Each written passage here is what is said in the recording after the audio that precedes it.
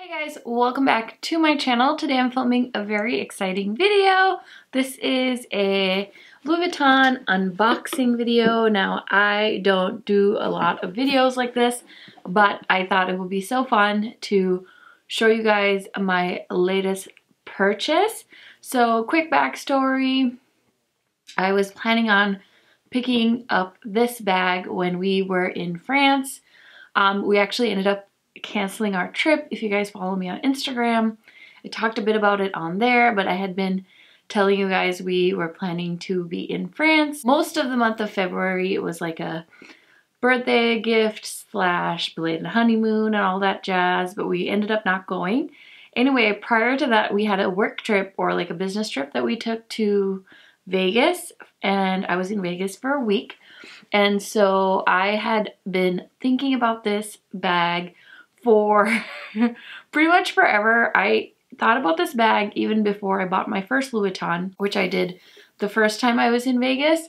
So the first time I ever went to Vegas was in 2018, and I bought a Speedy. I will do another video on it, but I think I have an unboxing. I will link it up in the cards for you guys if you're curious to see that. And I actually wanted this bag, but it was a little bit more than the Speedy that I got. And so I ended up going home with the Speedy, and it's really strange.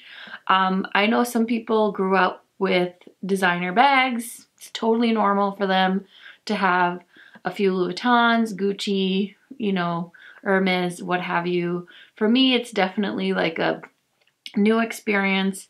It's not something I grew up with. It's not like my mom was really into designer bags or anything like that. So yeah, it was really an interesting experience. And so when I came home with my Speedy, I hardly used it. Like, I'm so careful with it. I think I've carried it under 10 times, and it's just like this weird feeling. So I kind of want to do like an update, like a 1 year later thoughts on like my Speedy. But anyway, so that happened, and then I was in Vegas, and Rel was with me this time. Last time he wasn't with me, and it was our last day in Vegas, and I was actually about to meet Annette from Annette's Makeup Corner. I posted a picture on my community tab. I'll throw it up here for you guys to see. This is Annette. If you've never checked out her channel, I will try and remember to link it down in the description box. She's so sweet. So anyway, we were sitting there, and I had a little bit of money saved up, and I kind of been talking about this bag and how I wanted it for my birthday and how I was hoping to find it in France, but we were in Vegas, so maybe it was in Vegas. I checked at the Louis Vuitton store in Caesars, and they didn't have it at the Forum shop.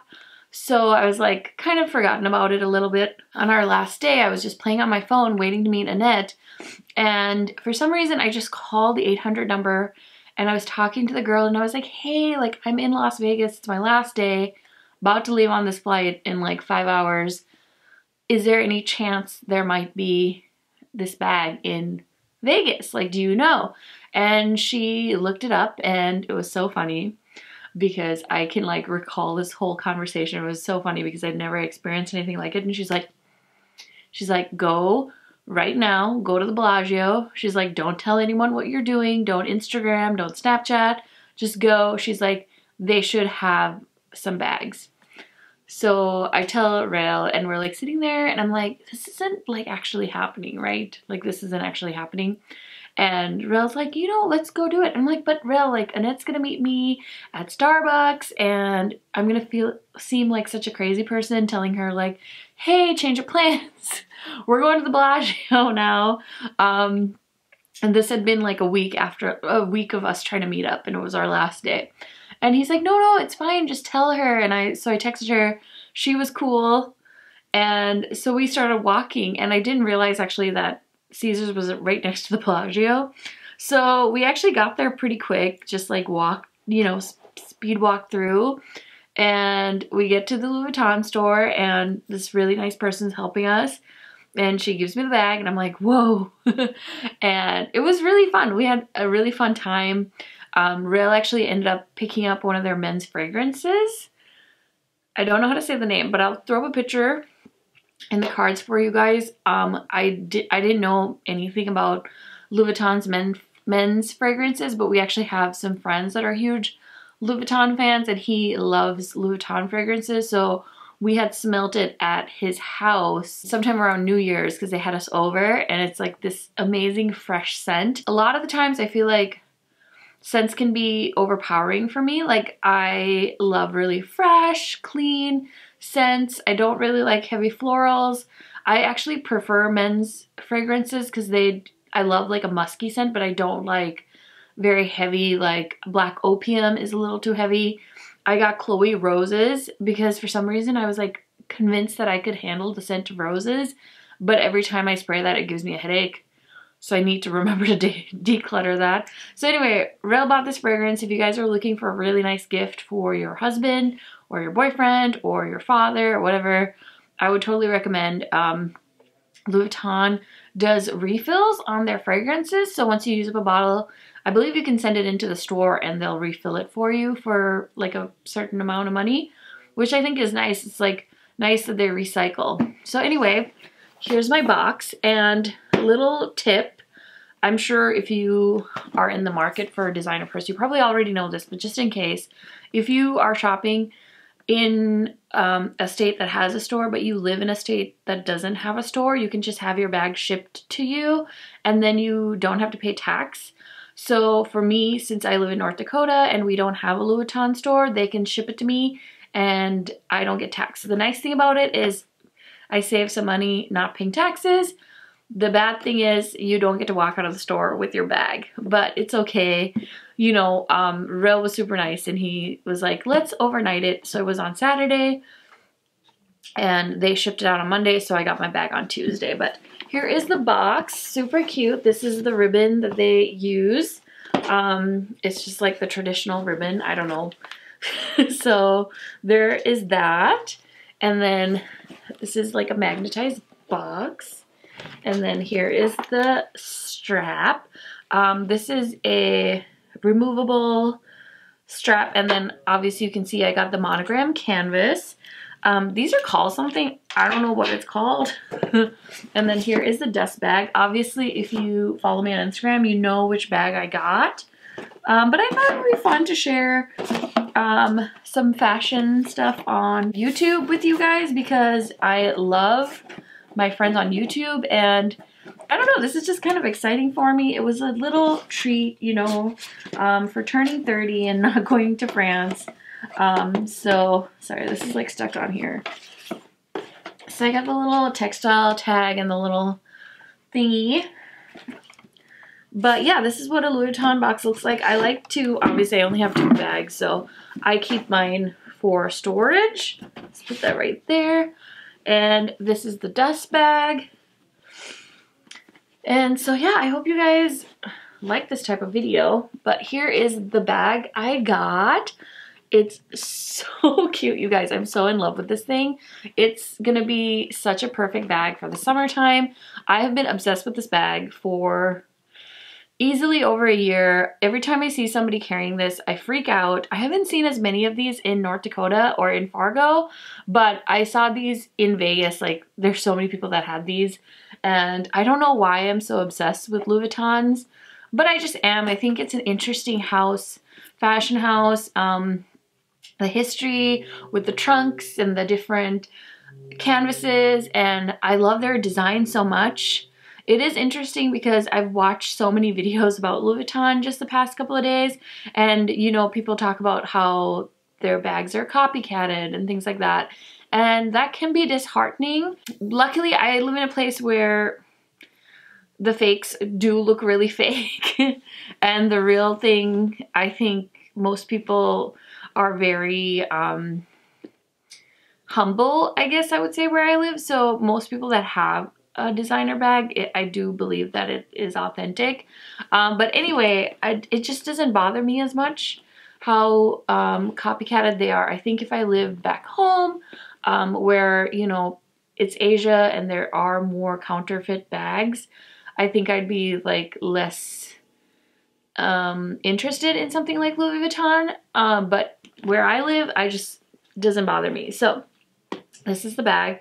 Super cute. It is a crossbody, so this strap is detachable, which I think is really nice because if you want to, you know, go carry it like night out, you can use the top handle. I've also seen people like put a little scarf on here, which is super cute. I might do that at some point.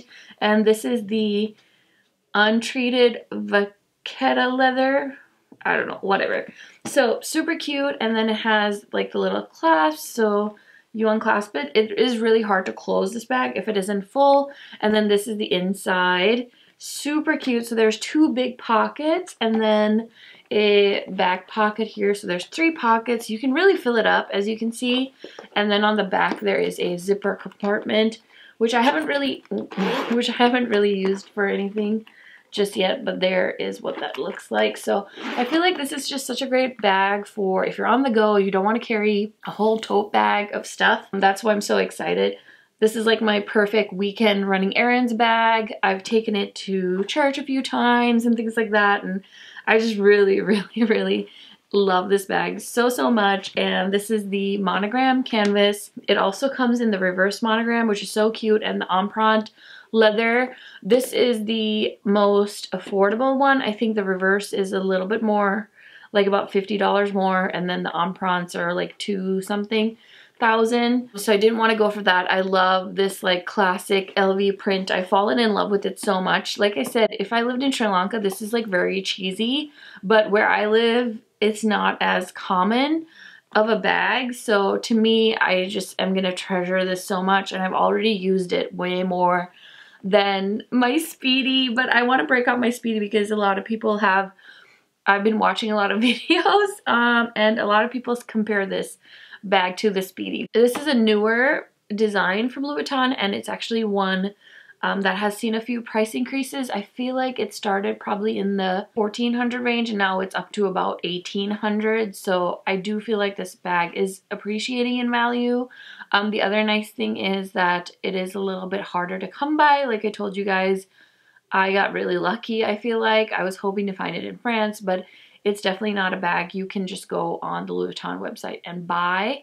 Your Speedies, your Neverfulls, any of the classic Louis Vuitton pieces, you can buy online, but something like this is called for availability, and usually the wait list is very long. So I just happened to be in the right place at the right time, and I'm so happy that my husband was supportive of me getting this bag because it was definitely a splurge purchase, and it's just made my year. It's really just made my year. So yeah, this is what it looks like. I love it so much. I have a few things in here. I have my keys, which are obnoxious. I have my AirPods on here too, just because I feel like this is a great place to put my AirPods. So that usually sits in there. And then this is my wallet right now. It's just so easy. I have a full-size wallet too that I carry around in like my work bag. But if I'm just, you know, running to church or just out on the weekends, everything I need, my ID, my credit cards are in there. And then I always have a runny nose. I always need to blow my nose, so I always have Kleenexes in here. My phone fits in here, obviously.